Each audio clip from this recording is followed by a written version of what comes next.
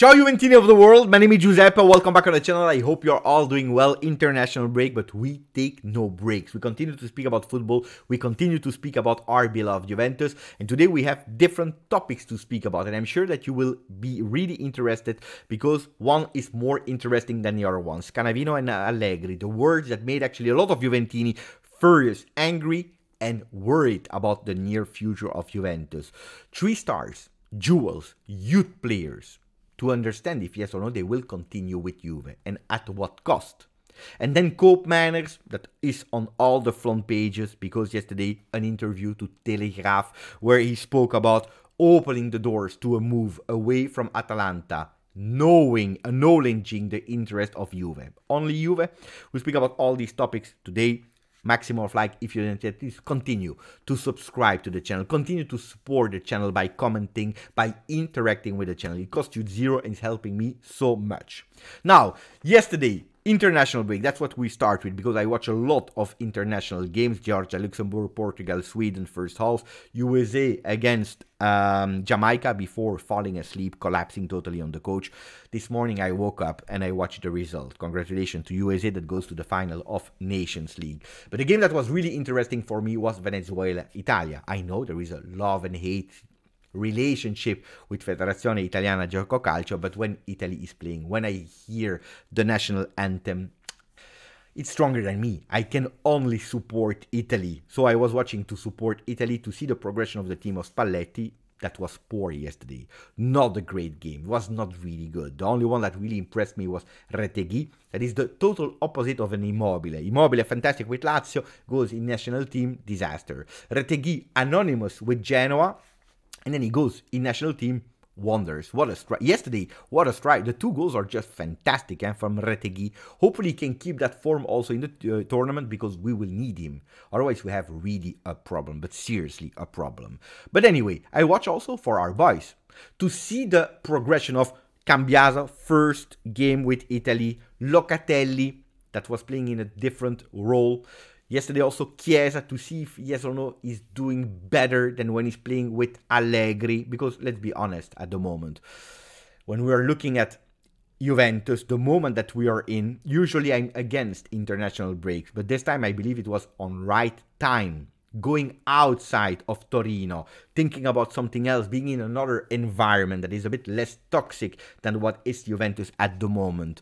Well, I was really curious to see the 3 of them. And at halftime, I gave my judgment about the performance of the 3 Juventini, being totally objective. That doesn't mean right or wrong. My opinion about the performance of the 3, where I was really curious. I don't care about love, hate, you want to defend, you want to attack. No, just objective judgment about their performance of the field, which I did yesterday. And I watched it with eyes of curiosity. Cambiaso, first game, I said, he started in a bit shy way in his first appearance. The danger of Venezuela always coming from his side. The partnership with Di Lorenzo is not working that well from the moment that Spalletti is asking him to play a bit more like Juventus, going a bit more central when you have the opportunity, interchanging there. Well, he's starting to grow, having a bit more confidence, also giving that assist for Retegui, first goal.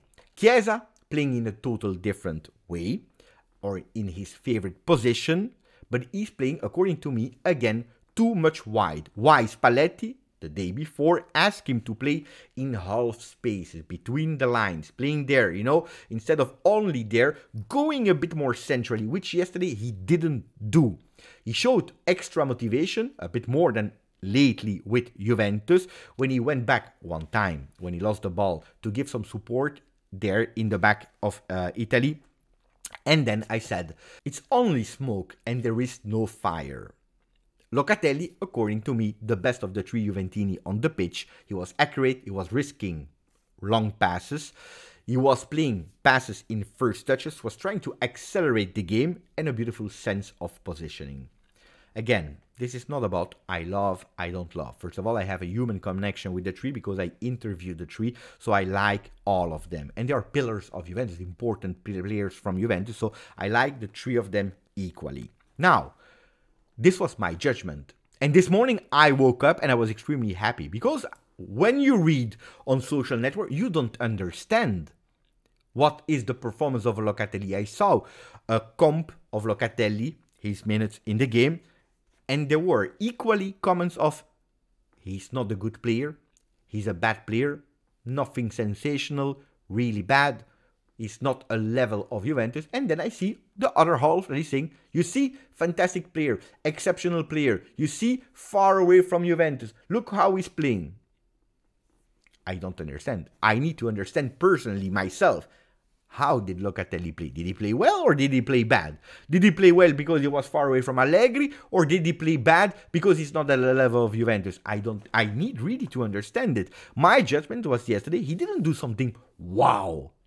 Absolutely not. He did the minimum requested of Locatelli, according to me, a player that is good. Why was he more free yesterday? Because playing in that 3-4-2-1, he played with 2 in the midfield, there was less pressing on him. Also why? Because Scalvini, Buongiorno, Di Lorenzo are players that can also build from the back. While at Juventus, the 3 men we have in the defense are lacking a bit in that. So not always he was the only one that could start. So that means that the players from Venezuela, they had to man-mark more players and not only double marking on Locatelli. And according to me, with more freedom, he was able to play more, also risking more, also having probably less fear than at Juventus, where you miss a ball and it's a total disaster. That was, according to me, why Locatelli played well yesterday. But when I'm reading experts, Gazzetta dello Sport, Tuttosport, reporting it, well, they agree with my first half judgment. 6.5 for Locatelli on Gazzetta, 6 for Cambiaso, 5.5 for Chiesa. Exactly the same ranking that I did. Locatelli the best one, Chiesa the worst one. Tuttosport, exactly the same. 6 Locatelli, 6 Cambiaso, 5.5 for Chiesa. And if you're reading the description, it's more or less what I'm telling you. A Chiesa that is playing wide, that doesn't find the way to go a bit more central, but also to be part of the game. After his shot that went wide, it disappeared from the game. Chiesa that is trying, yes, but is missing a lot of lucidity. And this is the Chiesa that we see ultimately at Juventus. Look at the stats of yesterday, exactly the same. 15 passes succeeded on 21, that's 71%. 4 dribbles attempted, 0 succession. 6 crosses, 0 succession. Ground duels, 6, only 2-1. Aerial duel, 2-0-1. Possession lost, 18. Chiesa is not doing well. And it's not anymore the excuse of the position that he's playing in. Because he's always playing wide with Juve and with Italy. He's in a moment where he's not doing well. Which is for me not to say, but it's because of Allegri, it's because of Spalletti, it's because of... No, it's just worrying. For my beloved Juventus, it is worrying. And I hope that Chiesa can go back, but it needs to start with him. It needs to start with him, and fast, because he's 26, because now he come back from that injury that is already okay, but mentally he needs to be better. Otherwise, we will have a lot of difficulties to recuperate Chiesa, and I hope we can recuperate him because we have now 10 finals to play to qualify to that Champions League as soon as possible. Because it's crucial, because it's vital. How many times did we repeat it? And now we go towards that second topic that made Juventini yesterday go totally crazy. Scanavino, on Corriere dello Sport of yesterday, you read, Vera Juve in 3 anni, the real Juve in 3 years. You see Max Allegri, part of what he said in the Athletic, taken out of context with the new format of Champions League, it will be nearly impossible to win it. Guys, first of all, Scanavino never said, and we made a video about it 2 days ago, the real Juve will be there in 3 years. He never said that. That was absolutely not the sense of it. He said, with that capital increase that we are finalizing, it will help us to be sustainable, to continue with our project of being there again in 3 years. Speaking as a club Juventus, you know it. You like it, you don't like it, the priority is off the field at the moment. With Juventus, that needs to be, again, financially break even, to have the luxury to do what they want, to do again what they want. Today we can't do what we want, and we have put a project in place that we are working. He didn't speak about the field. The only thing that he said is We trust and we back Allegri and the players. We have two objectives to reach: qualification to Champions League and Coppa Italia. That's what he said. He didn't speak about Allegri will be there, will not be there next season. Next season we can't win, we have to wait 3 years. That's absolutely not what he said. I give you a small example because I want to move on to the other topics. I give you an example of Agnelli Conte meeting before he became our coach. It was really clear, and I repeated it so many times on the channel. Plan on 3 years, plan on 5 years. The plan on 3 years is to win the Scudetto again in 3 years. In 5 years, being in the top 8, top 4, competing for Champions League. That was the plan. The plan was clear. Antonio comes, he wins immediately, accelerating the plan. So next year, maybe we have another coach. Maybe we win, we accelerate the plan. But the plan do not change. And these were the problems with Conte and Juventus, where Conte said that famous sentence, you can't eat in a restaurant of 100 euro if you have only a budget of 10 euro. Why? Because yes, we accelerated, and yes, we slightly changed it. Our objectives, our plans slightly, but the big plan of 3-5 years remain the same. We can't go crazy because we won earlier. Because what matters the most is put Juventus again on the card, on the map as being a sustainable club, which we were in trouble, and we did.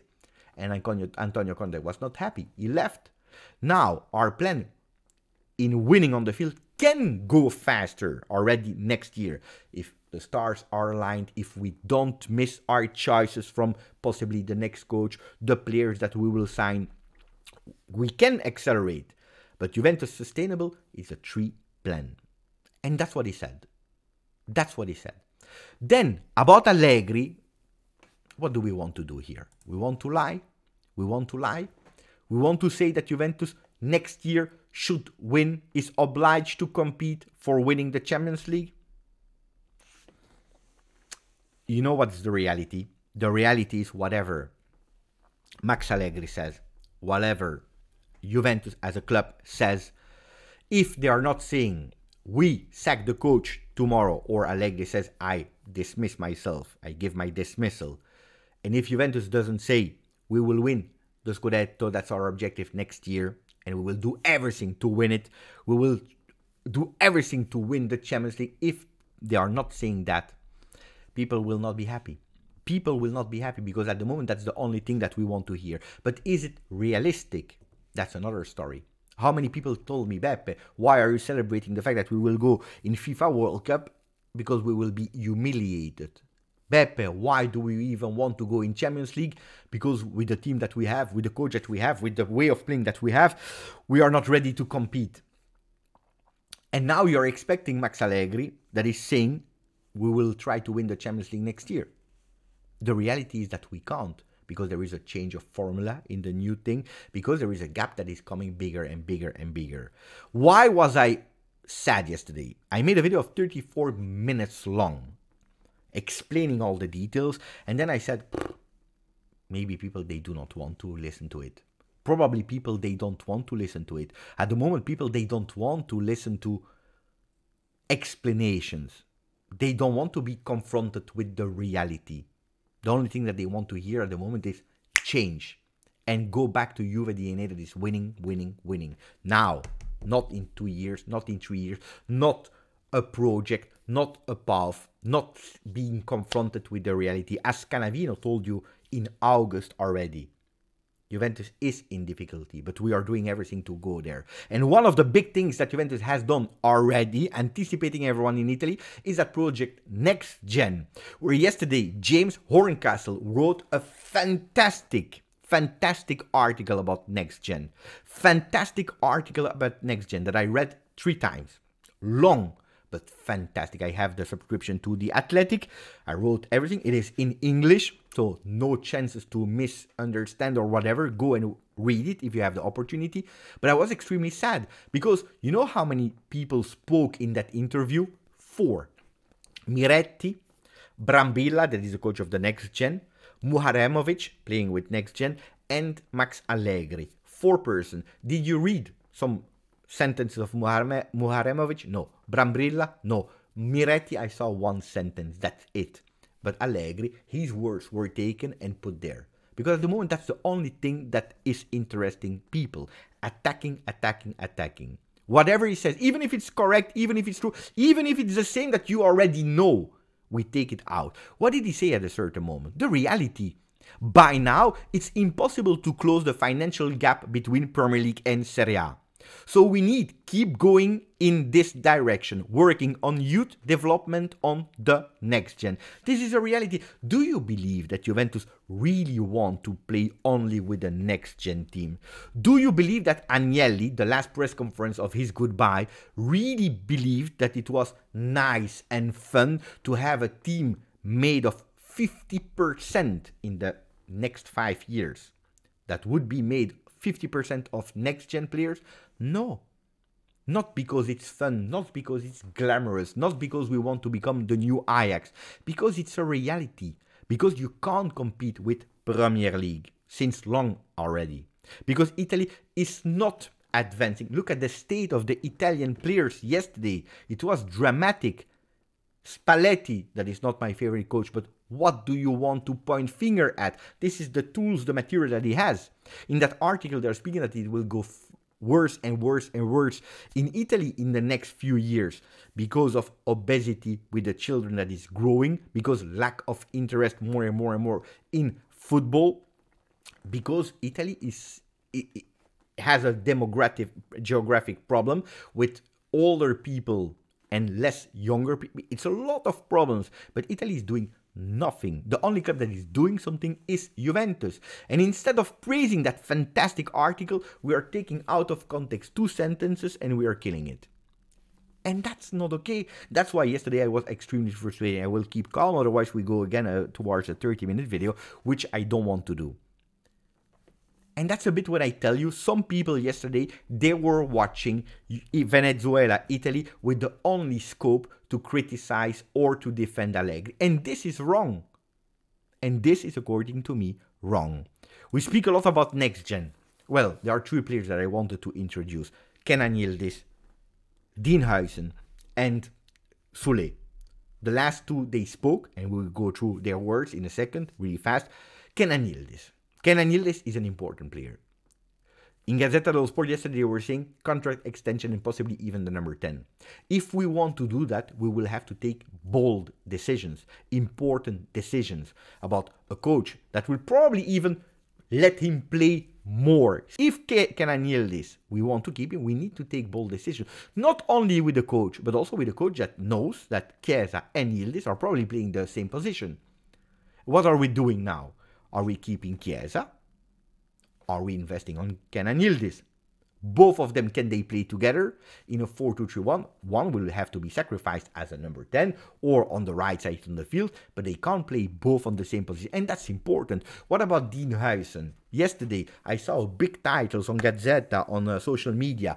I come back to Juve to stay there really long, for a long period, because they believed in me. I read the article. He never said that.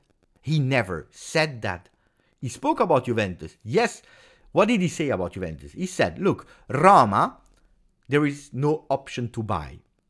But in football, I have learned something, that you never know what can happen. What is sure is that I will go back to Juventus. I will show myself a bit available. I will show and I will be available for Juventus. It's the first big club that trusted me. I have only gratitude for Juventus. That's what he said. That's what he said. Then, listen, speaking about Spain and the Netherlands, he said, I went to the Netherlands when I youth because that was the club that offered me to play with the national team, but I had always Spain in mind. When I had my passport, I had no doubt I went to Spain. That was my choice. Hard choice. I chose Roma because it was an ambitious project. You can't say no to Mourinho. He says about Spain, do I dream to go in first team of Spain?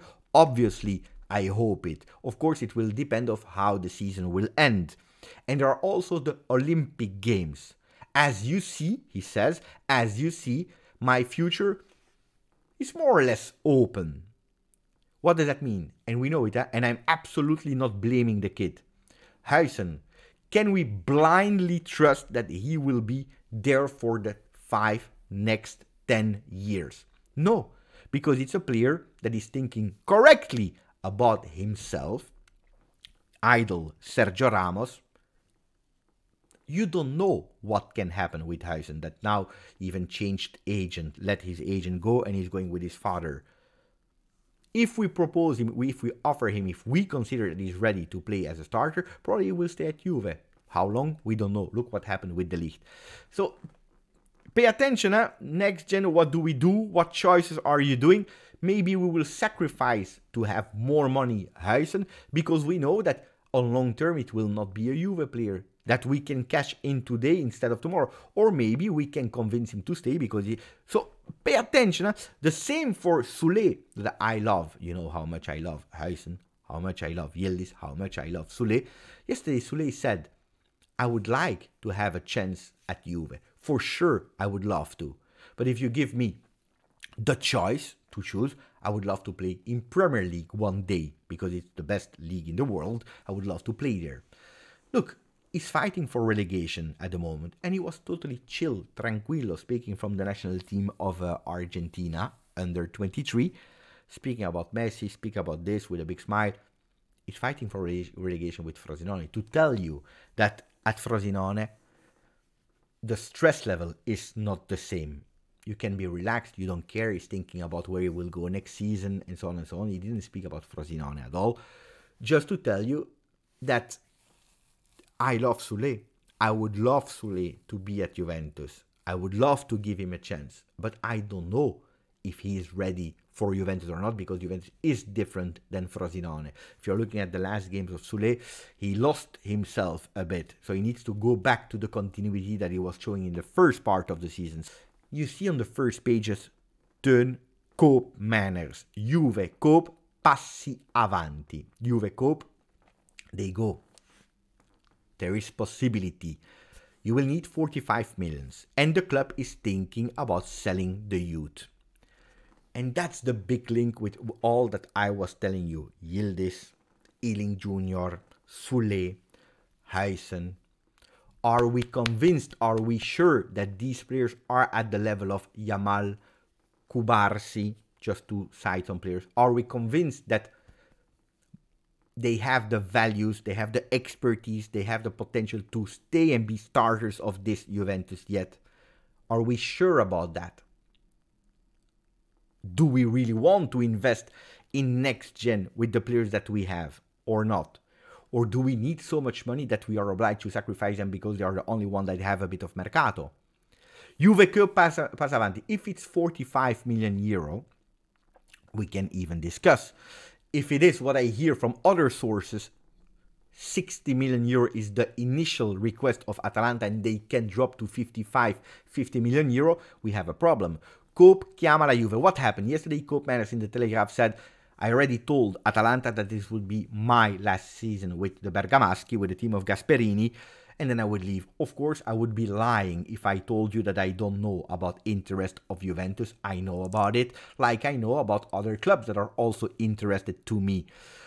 He's opening the door of leaving Atalanta. I tell you, it's a player that I really like, a player that I really love, but it's a player, and I will be probably controversial today, that I would think twice before signing him, especially for 45, 50, 60 million euro. Don't even speak about it. That would be, according to me, a big mistake of Juve. For 60 million euro, it's a big mistake. Even if you are able to put Sule in it, it's not worth 60 million euro. The only way that I see Koopmeiners coming at Juve if you can't continue with Rabiot. If you can't continue with Rabiot, you can potentially think about the Koopmeiners. That's it. Otherwise, it would be too much money for a player that we need, yes, because he's a beautiful player, but it's probably not worth it. I would not sacrifice Sule to lower the 60 million euro. I could possibly sacrifice Sule if it is to lower the 45 million euro request. And there we have different, because with 60 million euro, sacrificing Huijsen, sacrificing Sule, I would think twice. Because there are other things that we can do. I give you a stat. This season, in 7 games, we had more than 55% ball possession. You know how many we won? 2. On 7 games with 55% more than 55% ball possession, we only won 2. What do we need? Do we need physicality? Do we need defense? No. We need creativity. We need players that know what to do with the ball. And that's why I'm happy when I see Gudmundsson, yesterday, by the way, hat-trick with Iceland. When I see Samarsic, when I see a Ferguson, when I see Mitaj that can play there on the left, when I see Dorgu that can play there on the left.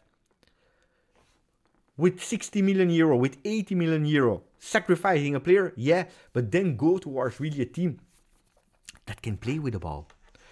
A team that can do something with the ball, that can increase that creativity. With another coach, with the same coach, whatever, but I want players that can do something with the ball. Otherwise, we have a problem. I want a Calafiori that can also start building from the back. That's what really matters to me today. Instead of a Koopmeiners that is a beautiful player that I really like, and I will even be happy.